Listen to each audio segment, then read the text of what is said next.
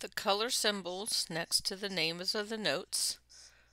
The orange color on the day of an eval is indicating that the plan of care has not been sent out. Once a plan of care is faxed, it will turn into a green check mark. A green check mark indicates that the note has been finalized and is complete. This purplish check mark is for a non-visit type note, such as the communication note. It does not count as a note type.